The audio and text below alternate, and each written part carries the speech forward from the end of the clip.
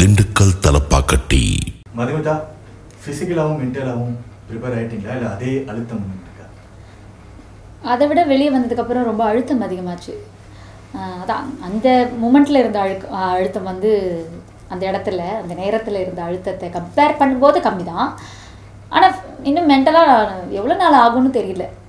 ஜென்ரலாகவே big pass வீட்டுக்குள்ளே போகிறவங்களுக்கு ஒரு மன அழுத்தம் வெளியே வரும்போது இருக்கும். நான் வந்தது வேறு எந்த மாதிரி ஒரு சுச்சுவேஷன் உங்களுக்கு தெரியும் இருக்குது. அது என்னென்னா, நான் வீட்டுக்குள்ளேயே இருந்துட்டு இன்டர்வியூ எங்கே போனாலும் என்னாச்சுன்னு கேட்குற அந்த கேள்விக்காக பதில் சொல்ல முடியாதால வீட்டுக்குள்ளேயே இருந்துட்டேன். இப்போ வரைக்கும் நான் வீட்டுக்குள்ளே தான் இருந்தேன். அதனால் இதுக்கப்புறம் தான் வெளியே போனால் கொஞ்சம் கிளியர் ஆகும்னு நினைக்கிறேன். ஸோ ஜாங்கிரி மதுமிதாவாக இருந்த நீங்கள் இந்த அளவுக்கு ஆங்கிரி மதுமிதாவாக மாறி இருக்கீங்க பிக் பாஸ் வீட்டில். இதுக்கு முக்கியமான காரணம்னா என்ன சொல்லுவீங்க? கஸ்தூரி மேடம் கிட்ட இருந்தா இந்த இது சொல்லிட்டீங்க. நான் முன்னாடியே சொல்லிட்டேன். இல்லை, ஜாங்கிரி மதுமிதா எப்பவுமே வந்து மதுமிதா தான். ஓகே, நான் எந்த மாதிரி போடுறேன்னா, எந்த ஒரு விஷயமா இருந்தாலும் உடனே வெளிப்படுத்தணும். அது நகைச்சுவையாக இருந்தாலும் சரி, கோபமாக இருந்தாலும் சரி, அழுகையாக இருந்தாலும் சரி, பாசமாக இருந்தாலும் சரி, இந்த மாதிரியான ஒரு கேரக்டர் தான். சினிமாவில் நீங்கள் எல்லாம் காமெடியில் மட்டும் பார்த்துருப்பீங்க. அந்த வீட்டில் நான் நிறைய காமெடி பண்ணியிருக்கேங்க, ஏகப்பட்ட காமெடி பண்ணியிருக்கேன். அதையும் தாண்டி சில தவறு நடக்கும்போது கேட்குறேன் இல்லையா, கேட்கும்போது தன்மையாக பதில் சொல்கிறதுக்கு அங்கே யாரும் தயாராக இல்லை. பொதுவாகவே பிக் பாஸ் 1 இருக்கட்டும் 2 இருக்கட்டும், யாரை ஒருத்தங்களை டார்கெட் பண்ணாலும் இருக்கிற மொத்த பேரும் பார்த்துருக்க மாட்டீங்க. அவனே புரியுதுங்களா? ஒரு ஒரு ஒரு விஷயம் இருக்கும், அந்த என்ன சொல்கிறது, ஏதாவது ஒரு கிராஃப்ட் இருக்கும். ஒரு கேட்குறவங்க ஒவ்வொருத்தர் ஒரு கேள்வி கேட்பாங்க, இல்லை ஒரு 2-3 பேர் பேசுவாங்க. ஆனால் இந்த சீசனில் எனக்கு பர்டிகுலராக பார்த்தீங்கன்னா, ஆரம்பத்துலேருந்தே ஒரு குரூப்பிசம் இருந்தது.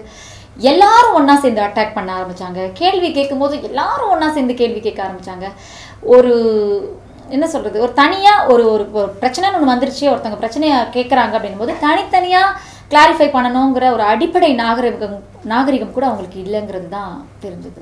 அதனால் கோவப்பட வேண்டியத சூழ்நிலை ஏற்பட்டுச்சு. அந்த கோவமாகவே எல்லாரையும் என்னை பார்த்துட்டீங்க. இல்லைங்க, நான் எப்போவுமே சொல்கிறேன், எனக்குள்ளே ஒரு மிகப்பெரிய காமெடி பீஸ் இருக்குது, மிகப்பெரிய கேரக்டர் பீஸ் இருக்குது, அதையும் கொஞ்சம் பாருங்கள்.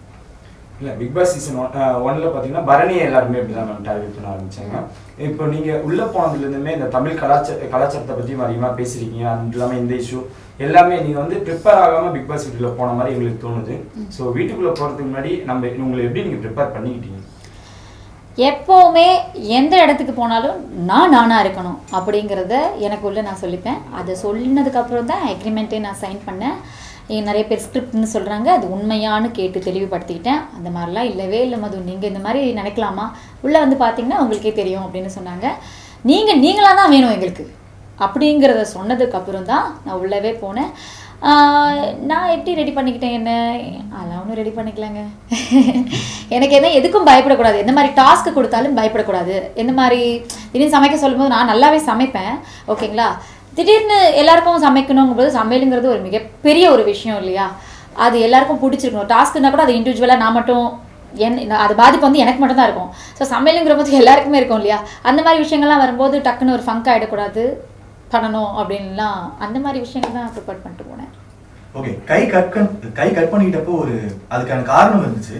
பட் அவ்வளோ எமோஷனல் ஆகிறதுக்கான பர்டிகுலர் ரீசன் சொன்னேனே. அதாவது நீங்கள் பார்க்குற தமிழ் பொண்ணு இஷ்யூவாக இருக்கட்டும், இப்போ லாஸ்ட்டாக நடந்த காவிரிக்கு முன்னாடி நடந்த ஒரு இஷ்யூவாக இருக்கட்டும், ஒரு 10 நிமிஷம் 20 நிமிஷம் எங்கள் சண்டையை பார்ப்பீங்களா, குரூப்பிசம்மா என்னை அட்டாக் பண்ணுறது. அப்போவே எத்தனை பேருக்கு கோவம் வருது, எவ்வளோ வேகம் வருது, அதுக்கான ஒரே முடிவு கமெண்ட்ஸில் தெரியுது, ஓகேவா. அப்போது தொடர்ந்து 1.5 மணி நேரமாக ஒரு பொண்ணை டார்கெட் பண்ணுறாங்க,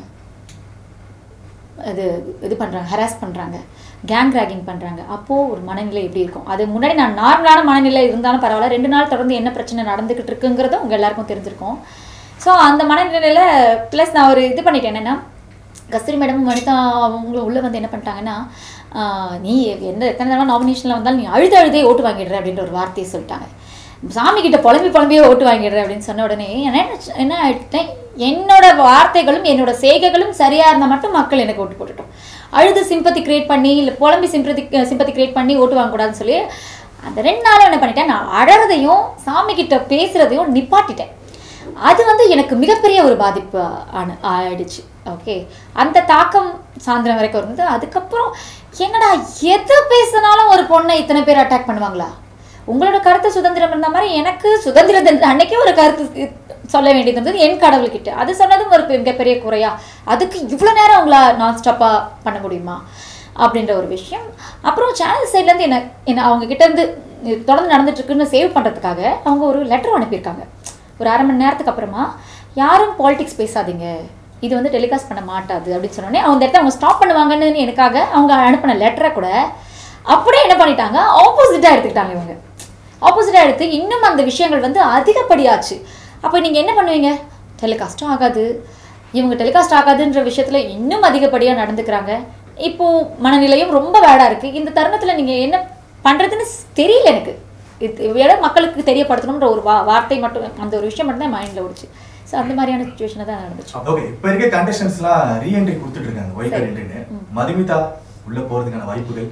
ஆக்சுவலி நான் அப்போவே சொன்னேங்க, நான் கை கட் பண்ணதுக்கு உடனே எப்பவுமே நமக்கு உடம்பு சரியில்லைன்னா உடனே வீட்டில் இருக்கவங்க யாராவது ஒருத்தர் பார்க்கணும் தான் ஆசைப்படுவோம். நான் வீட்டுக்கு போகிறேன்னு சொல்லிட்டு இருந்தேன். சேரன் சார் உள்ள கன்ஃபெஷன் ரூமுக்கு வந்து, இல்லை இந்த கட்டெல்லாம் போட்டு முடிச்சதுக்கப்புறம் நீ போராடு, 8 பேரையும் நீ சும்மா விடாது, உள்ளே வந்து பேசு, உனக்கு தான் வின் பண்ணுறதுக்கு, உனக்கும் சமுதாயத்தை அக்கறை இருக்கிற சில பேருக்கு தான் வின் பண்ணுற தகுதி இருக்கும்போது மீதியெல்லாம் நீ ஏன் சும்மா விடுறவா அப்படின்னு சொல்லி சொன்னாங்க. அப்போ தான் நான் ரியலைஸ் பண்ணுறேன், ஓகே ஆமாம்ல, நம்ம வீட்டுக்கு போயிடுவோம், நம்ம வீட்டுக்கு போகணுன்னு கேட்குறோம், நம்ம உள்ளே போகணும், உள்ளே போயிட்டு கேட்கலாம், இவங்களை கேள்வி கேட்கலாம் அப்படின்னு நினச்சேன். அந்த செகண்ட் வந்து ரூல்ஸ் காரணமாக நம்மளை வலுக்கட்டாயமாக இவங்க வெளியேற்றிட்டாங்க.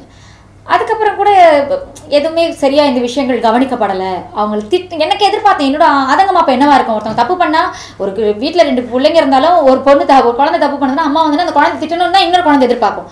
அப்படி இருக்கும்போது அதுவும் நடக்காத பட்சத்தில் என்ன ஒரு நாளாவது உள்ள விடுங்க, 8 பேரையும் நான் கேட்க வேண்டிய கேள்வி நிறைய இருக்குது அப்படின்னு நான் சொன்னேன்.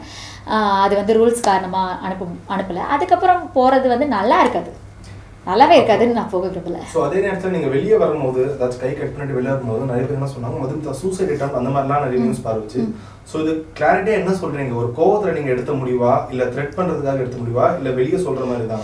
த்ரெட்டன் பண்ணுறதுக்காக நான் எடுத்த முடிவாக இருந்தால் எல்லாரையும் நிற்க வச்சு என்ன பேசுனீங்கல்ல அறுத்துக்கிறேன் பாருங்க, என்ன பேசுனீங்கல்ல உங்களுக்கு சும்மா விட மாட்டேன் அப்படின்னு நான் பண்ணியிருக்கலாம், ஓகேங்களா. இல்லை அறுத்துப்பேன்னு மிரட்டி இருக்கலாம், இந்த மாதிரி விஷயங்கள் பண்ணியிருக்கலாம். பட் அது இல்லை, ஒரு மிகப்பெரிய ஒரு கோபத்தோட ஒரு வெளிப்பாடு. ஓகே, இது எப்படியாவது இந்த மாதிரி நிறைய மறைக்கப்படுற சில விஷயங்கள் நடக்கும். ஏன்னா நீங்கள் பார்க்குறது 40 நிமிஷம், 1 hour கூட கிடையாது, 24 மணி நேரம் நாங்கள் அங்கே இருக்கோம். அதில் 16 மணி நேரம் முடிச்சுக்கிட்டு இருக்கோம். அந்த மாதிரி சுச்சுவேஷனில் சில இந்த வாரம் எதிர்பார்ப்போம், இந்த மாதிரி இது கேட்பாரு, இந்த வாரம் இது கேட்பாருன்னு. அப்போ கேட்கப்படாத போது அது டெலிகாஸ்ட் பண்ணப்படலை, நாங்களே தெரிஞ்சு யூகிச்சுக்கிறோம். அந்த சமயத்தில் ஏதாவது பண்ணி இந்த விஷயத்துக்கு உங்களுக்கு கரெக்டான ஆன்சர் கொடுக்க வைக்கணும் அப்படின்னு தான். அப்போ கூட கை கட் பண்ணும்போது யாரையும் நான் பக்கத்தில் வச்சுட்டு பண்ணலை. ஓகே எல்லாம் முடிஞ்சு நான் போய் கிச்சனில் பண்ணிக்கிட்டு வெளியே போய் அவங்கக்கிட்ட சொன்னேன், உங்களை சும்மா விட மாட்டேன், ஓகேவா, கண்டிப்பாக மக்கள் முன்னாடி நீங்கள் யாருன்னு அடையாளம் காட்டுவேன் அப்படிங்கிற வார்த்தை மட்டும் தான் பயன்படுத்தினேன். அதுதான் அதோட தாக்கம் வந்து மறுபடியும் 8 பேர் வெளியே வந்ததுக்கப்புறம் நீங்கள் கேள்வி கேட்பீங்களா அப்படின்ற ஒரு விஷயம். மக்களே கண்ணாபண்ணான்னு கேள்வி கேட்குறாங்கல்ல, உண்மை தெரியறதுக்கு முன்னாடியிலேருந்தே கேள்வி கேட்குறாங்க. இதுக்கப்புறம் நான் கேள்வி கேட்டால் நல்லா இருக்குமா? அதுக்கு அவங்க ரியாக்ஷன் எப்படி இருந்துச்சு கட் பண்ணி அதை சொல்லும் போது? அப்போ என்ன ரியாக்ட் பண்ணாங்க? அந்த ரியாக்ஷன் தான் என்னை இப்போ வரைக்கும் தூங்க விடாமல் பண்ணுதுன்னு சொல்லுவேன். அதான் ஜென்ரலாகவே மறுபடியும் சொல்கிற ஒரே விஷயம், ஒரு எனிமையாக இருந்தால் கூட ஒரே பாதையில் நடந்து போகும்போது அவங்க தடிக்கிட போகிறாங்க பார்த்து அப்படின்னு நம்மளை அறியாமல் சொல்லிடுவோம். கட் பண்ணி ரத்தம் பெரிய அளவில் என்ன நான் பண்ணிட்டேன். கட்டு வந்து பார்த்திங்கன்னா 1-2 கிடையாது, ஒரு 10-15க்கு மேலே நான் பண்ணியிருக்கேன். ஸோ அதை பார்த்த உடனே, ரத்தம் கொட்டுறதை பார்த்த உடனே கூட யாருமே எதுவுமே முன் வரல. அது ஐயோ ரத்தம் வருது அப்படின்ற ஒரு விஷயத்த வந்து முன் வரல. கஸ்தூரி மேடமையும் சேரன் சாரையும் தவிர்த்து அதில் சில பேர் கிண்டல் பண்ணி அந்த செகண்டில் சீன் போடுறேன்னு ஏதோ சொல்லி எனக்கு கலாச்சதா எனக்கு ஞாபகம் இருக்குது. ஸோ டாஸ்க் அப்போ உங்கள் மூக்கில் லைட்டாக இடிப்படும் போதே சாண்டி அந்த அளவுக்கு பதறினாரு. பட் கை கட் பண்ண பிறகு கூட எதுவுமே சொல்லலையான்ற ஒரு கேள்வி நிறைய பேருக்கு எனக்கே இருந்துச்சுங்க. தெரியல, அப்போ வாண்டடாக நான் டார்கெட் பண்ணப்பட்டிருக்கணும். அது ஒரு டாஸ்கில் மறுபடியும் இன்னும் ஃபோர்ஸாக அடிச்சுட்டா, ஒரு தடவை இடிச்சிருக்கான்னு தெரியுது, மறுபடியும் போய் இடிக்கிறானேன்னு அது டெலிகாஸ்ட் பண்ணுவாங்கல்ல. அது டெலிகாஸ்ட் பண்ண முடியாத போர்ஷன் இல்லை.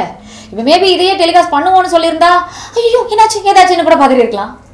ஓகே, இப்போ நீங்கள் வெளியே வரப்போ கமல்ஹாசன் சார்ட்டும் ஒரு விஷயம் சொன்னீங்க. உள்ள ஹவுஸ்மேட்ஸை பேசுகிறப்போ Cheran sir and Kasthuri ma'am இவங்க 2 பேர் தவிரட்டையும் யார்ட்டையும் பேச விருப்பம் இல்லைன்னு சொன்னீங்க.